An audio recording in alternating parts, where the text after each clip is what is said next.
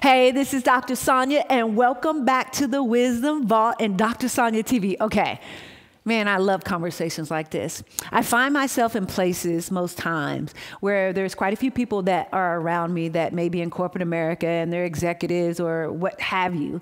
And I always start thinking about you, the person who is in corporate America right now, but you look over to the cubicle or down the hall and you look at people that you really don't like. You look down the hall and you sit beside cubicles that you start thinking they really don't like you either. Or you start thinking about, man, I would really like to be at home with my family. What would it be like to go to work at 12 and get off at 1:00 p.m.? You know, I had that thought when I was active duty military. I sat at the round table with some generals and some colonels, and I was a junior person at the table. And they said, Stribling, what are you going to do when you retire? And I said this very thing, and you've probably heard me say it. I said, you know what? When I retire, I'm going to find something that I absolutely love that I would do for free. I did that. And I started thinking, I want to be able to go to work at 12 and get off at 1:00. Get off at 1:00? What do you mean get off at 1:00? Yeah, I said get off at 1:00. And when I said get off at 1:00, I am thinking in my mind, I did 1 hour of work and made more in that 1 hour than I did in the 12 months annually. And so I started thinking about what can I share with you that has been watching and following how to leave your 9 to 5 and replace the income that you've made annually and be able to do it in a short period of time, maybe in 90 days. Again, what you've made in 12 months of your job. So I want you to think about something. I want you to start thinking about this. What am I good at? Right? This is the box. Ask these questions. What am I good at? What am I good at? You have to think about, are you a great writer? Are you great at writing resumes? Are you a great speaker? Are you a great, training for a dog, training your dog? Are you a great parent? What are you great at? Right? Next question you have to ask yourself is, what do you love to do? Now, what are you great at and what do you love to do could be totally different, right? Because what do you love to do could be a passion of yours. But I know too many people who are broke to this day that are just going after their passion and they're not generating a level of income. Now, I know this is not all about money, but this conversation is. It is about you walking away from your 9 to 5 job and being able to make the amount of income that you make in your job, in your business, but working less, but making more money. What do you love to do? Okay? And then the third question, which you may need hope, this is what I'm here for. What can I do and get paid for it? What's going to get me paid? Right? As you go through this, and this is why you need a coach to really help you with that. And it may not be me, and I'm so comfortable and confident in who I am and what this industry of coaching and consulting and speaking offers. If it's not me, please go find somebody to help you with your blind spots to see this. Because when you answer these very 3 questions right here, it gives you the opportunity to get to the you 2.0, I call it. All right? You 2.0. Hopefully you can see that. You 2.0, the best version of you. That's really what it is. When you answer these 3 questions, then you can come over here and get to the best version of you. If I were coaching you right now, which I am for this short video, I would honestly tell you to start thinking about all of the experiences that you have. If you're in corporate America right now, you're in the HR, and I've talked about this numerous times, and I will talk about it until I turn red in the face, because it's really a thing. What are you good at?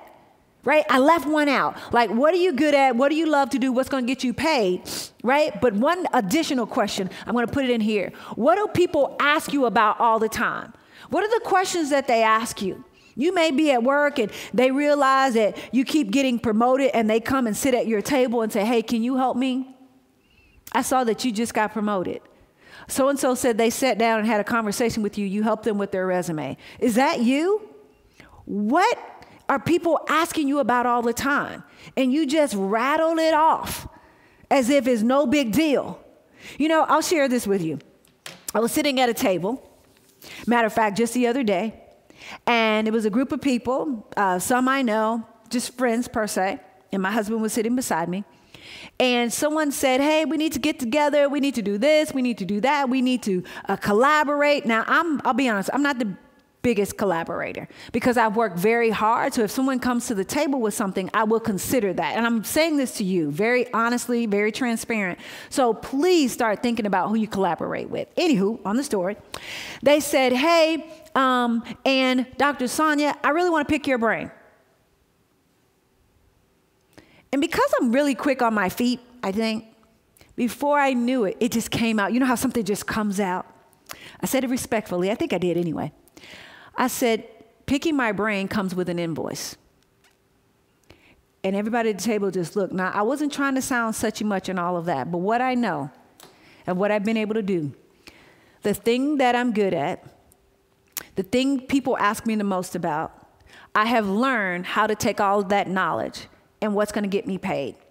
That question here is what people ask me the most about. People ask me the most about how do you build your coaching and your speaking business? How do you become a triple threat?